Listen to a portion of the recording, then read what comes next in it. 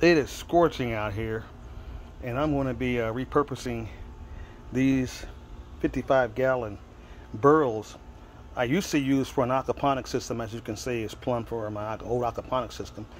But I'm going to be cutting a couple of these barrels, the tops off, for large pots for some of my trees, new trees to go in. So it is hot out here.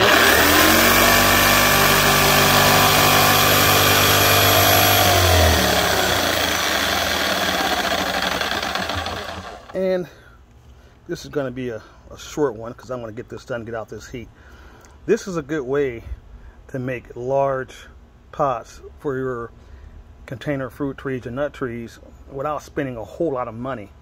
When you do this, make sure you're using food grade 55-gallon barrels. All these barrels I had were they had food products in them and so forth. So wash them out.